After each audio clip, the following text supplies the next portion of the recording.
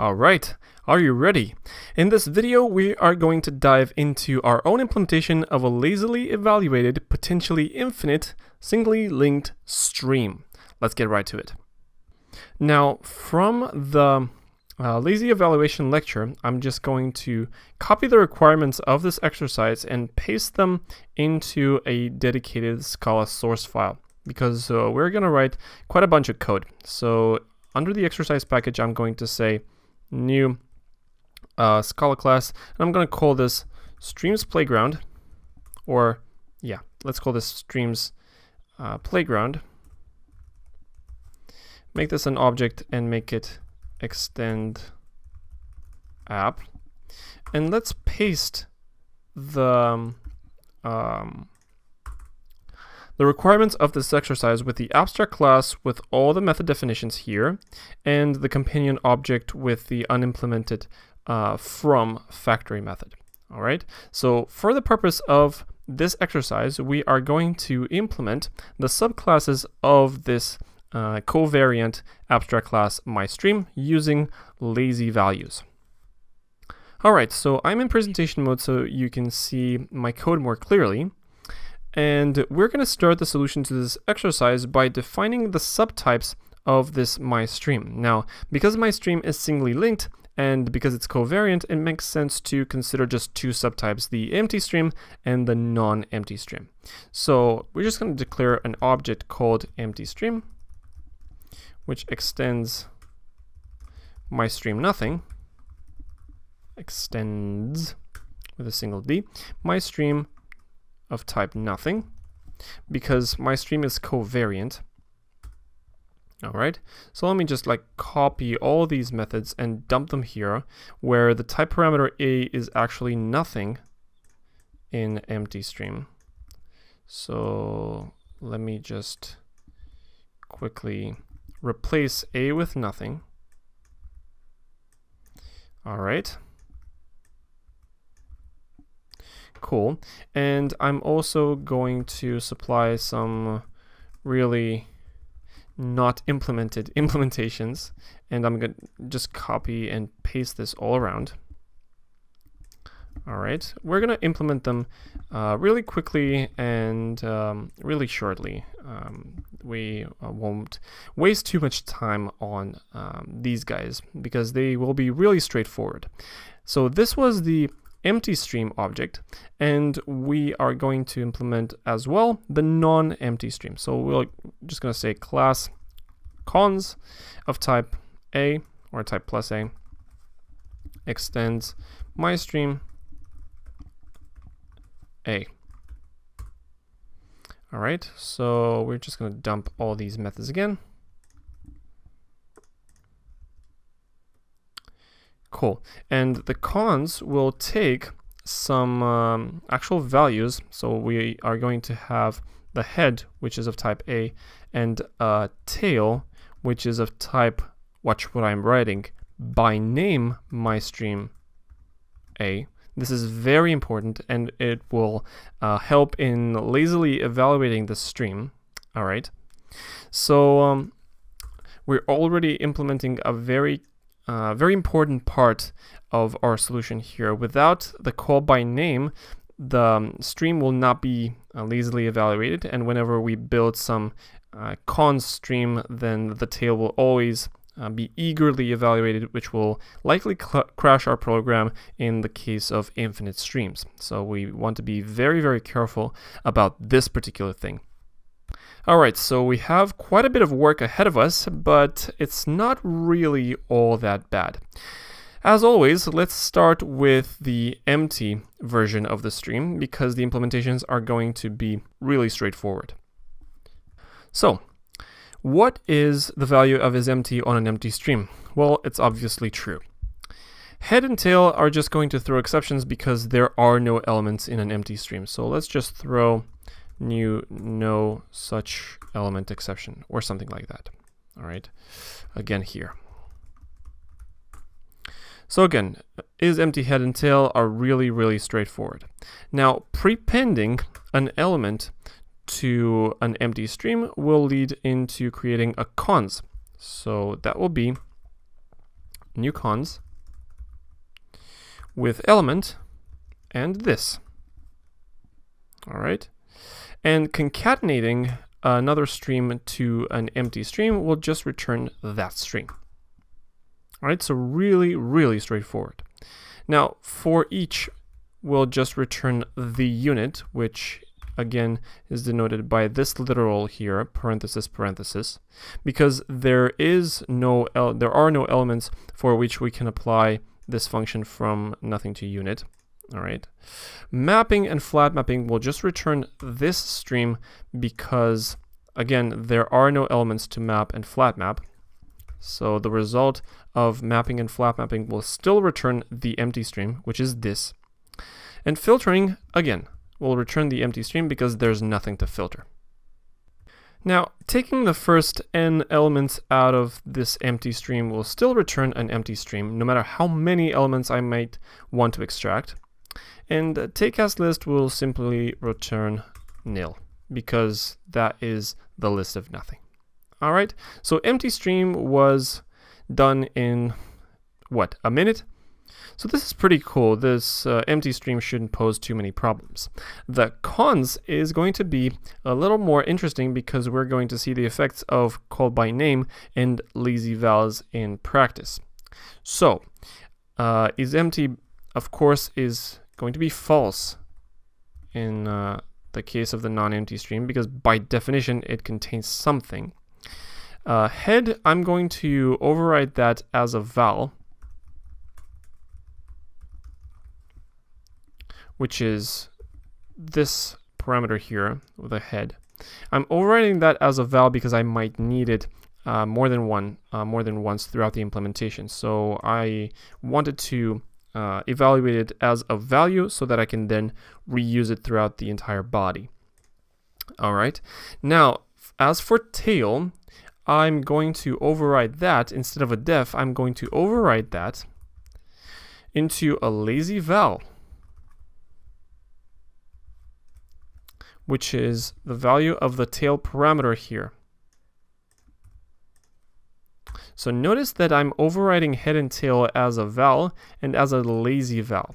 So if you remember from the previous video, combining a call by name parameter with a lazy val inside the implementation is called call by need. And call by need is the technique that we are going to use in the cons implementation here. Now let's implement the other methods. So the prepend operator is just going to return a new cons with element and this. So basically when I write, let's break this down a little bit just to explain how this operator works while still preserving the lazy evaluation. So if I say val some stream equals, I don't know, new cons with 1 and empty stream, then the empty stream is lazily evaluated, so empty stream will not be evaluated inside cons until it's needed. So when I then say prepended equals 1 hash colon s, then that will construct a new cons with 1 and s. But s will still be lazily evaluated, so whatever is at the tail of s will still remain unevaluated when the prepend operator acts. All right, so the lazy evaluation is preserved at the application of the prepend operator. Okay, the concatenation here operator works on the same principle because this will construct a new cons with the head, with this guy's head, and as a lazily evaluated tail, the tail will be tail plus another stream. So tail will be lazily evaluated, and it will only be evaluated by need because this expression is still lazily evaluated because it's called by name. All right, so this guy will only be evaluated when it's needed, and that will invoke the evaluation of tail again when it's needed. So the application of the plus plus concatenation operator still preserves lazy evaluation in the stream. This is extremely important. Now the classics. For each. Well, for each will force the evaluation of basically every single value inside this stream, because we're going to apply f with a head, and we are going to apply tail for each f. So basically we'll evaluate every single value inside this stream. Now mapping will not need to do that, because the result for map is going to be a new cons with the new head as being f of head, and as the lazily evaluated tail, that will be tail map f. So this expression is under call by name, so when it's needed, it will be evaluated, which will force the evaluation of tail, but this will only evaluated by need. So map still preserves lazy evaluation. Just to prove this further, let's break this down a little bit. So if I say that a stream is my stream new cons of 1 and some other stream which is lazily evaluated, okay, then if I write mapped as s.map and I don't know, I increment every element by 1, then by the definition of map, this will return a new cons with 1 plus 1, which is 2, and then an expression s.tail map the same lambda, but this will not be evaluated unless I somehow use mapped.tail in some later expression. So if I use mapped.tail in a later expression, then that will force the evaluation of this little guy, which will in turn evaluate the result of this little guy s.tail, which up until that point was lazily evaluated and unknown. All right, so this will only be evaluated on a by need basis. Just wanted to stress this out. Now let's move to flatmap, which is again very straightforward. Flatmap will concatenate the application of f on every element of this stream. So basically the implementation of flatmap is going to be f applied to head concatenated with whatever tail flatmap f will give. And because the plus plus operator preserves lazy evaluation like we talked about before, the flatmap operator in turn will preserve lazy evaluation. Okay, cool. Now filter. Let's go to filter. So if the predicate holds for head, then I'm going to return a new cons with head and whatever the tail filter predicate will give us. Because tail filter predicate is again a by name expression, it will only be evaluated if it's requested at a later point in the application. And because tail is a lazy val, then this whole expression is lazily evaluated, so this preserves lazy evaluation on this if branch. Otherwise, I'm just going to return tail filter predicate. This is a little bit more interesting case because tail filter predicate will force at most the evaluation of the first element in the tail, but the rest of the stream will still be lazily evaluated. So overall, the filter method will preserve lazy evaluation. All right, so for these lazily evaluated methods, take a second to actually prove to yourself how these actually work. All right, I broke down a couple of methods, and feel free to do that for your own analysis as well. Now, take is going to be pretty straightforward, just like a couple of lines of code. So if we want to be extra sure, we can check if n is less than or equal to 0, in which case we'll return the empty stream. Otherwise, if n is equal to 1, then I'm just going to return a new cons out of head and empty stream as an optimization. Otherwise, I'm just going to return new cons with head and whatever tail take n minus 1 will give us. Now, because this expression is a by-name expression by the definition of cons, and tail being a lazily evaluated value, then this expression here will still preserve lazy evaluation.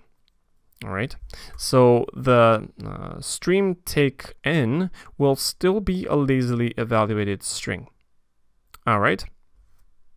Now, the take as list method, I can actually implement that in the overall trait by defining a small method called toList. So if I define a little auxiliary method that converts this stream to a list, then by passing in a small accumulator function, because I want to make this tail rec.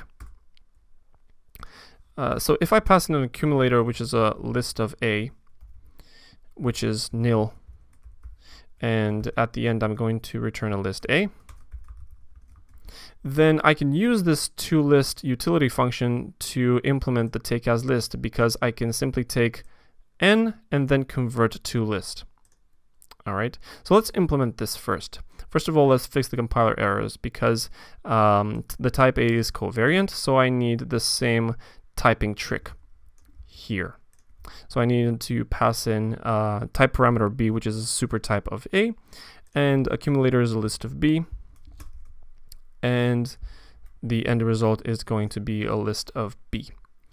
And the implementation is going to be pretty straightforward in the sense that if the stream is empty, then I'm just going to return accumulator. Otherwise, I'm going to say tail.toList with the accumulator being prepended with head. So head colon accumulator.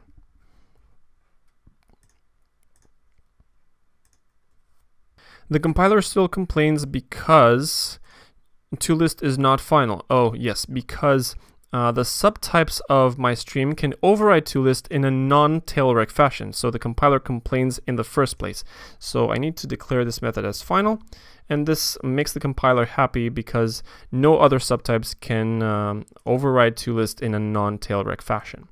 All right, so let's break this down and make sure that this works correctly. So if I have 1, 2, 3, and then I convert toList, then this guy is, because the stream is not empty, well, the accumulator is nil, of course.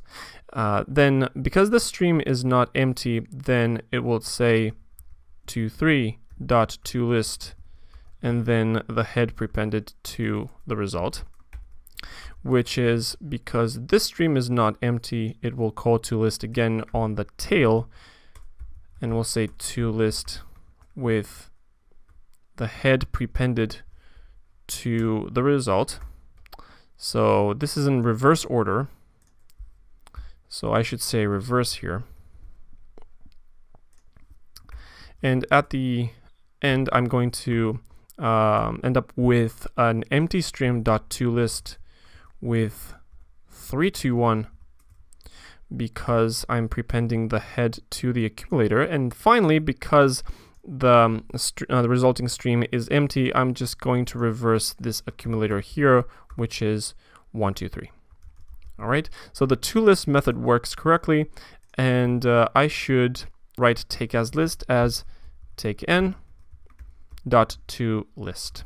So just like that, and I can remove take as list from the empty stream and from cons. And I think the compiler should now be happy because I've implemented all the methods that it required. Cool, so quite a chunk of code. We are only left with implementing the from method in the myStream companion object. This will be some kind of factory method. And because I have already a start value, then by definition, I'm going to return a non-empty string. So new cons with start, and the tail is going to be lazily evaluated, and the expression for the tail is going to be my stream from, and the start here is going to be generator of start. So this is going to be the new start value for the tail, and supplying the same generator value later. All right, so this is quite an intricate and quite cute method implementation, because I'm calling the from method recursively in a lazily evaluated expression. All right, so let's see this in action.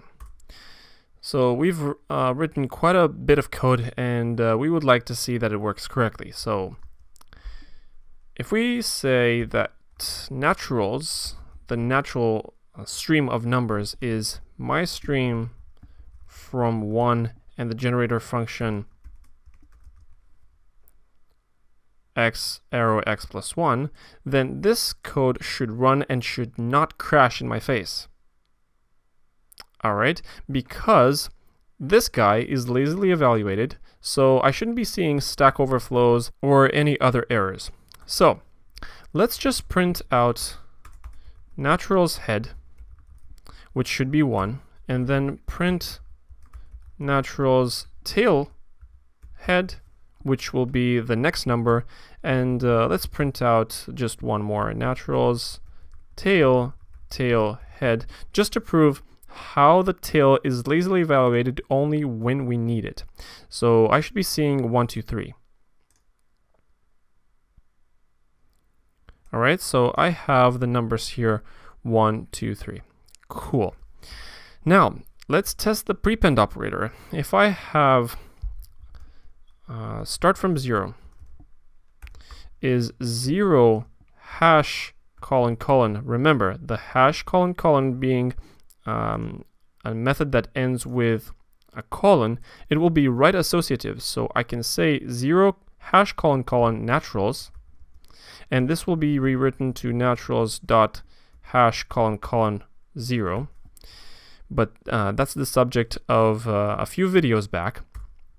Then if I print start from 0 head, then I should be seeing the 0 number printed out. Okay. Now, the place where this code could crash is the take function. So if I print line all the numbers starting from 0, all the first 10,000 numbers starting from 0, and if the code doesn't crash, then we probably wrote some corrupt code. So let's write start from 0, take 10,000 for each print line. And this should not crash. So as you see, we have the first 10,000 numbers starting from 0. I'm quite proud that we wrote some really cute code in just less than 100 lines.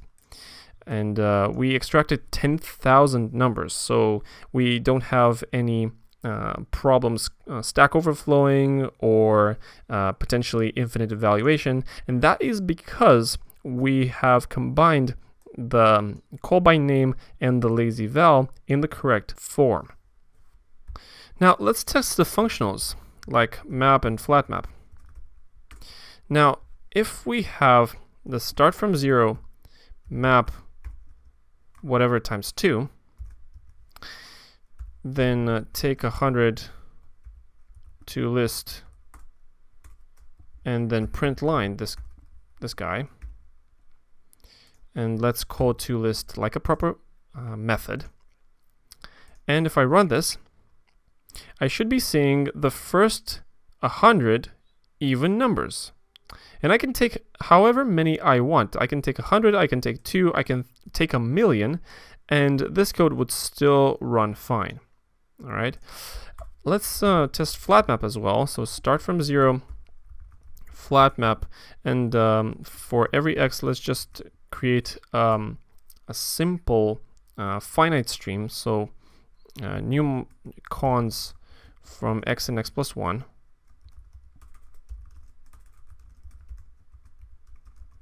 And empty stream. All right. And then I should see if I take the first 10 and then I take toList, then I should see 0, 1, 1, 2, 2, 3, 3, 4, and then I think that should be it until the first 10 elements. But we have what seems to be a Stack Overflow error.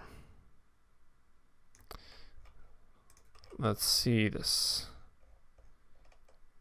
All right, we have a Stack Overflow error. Let's get back to the next video where we fix this and do some more practice.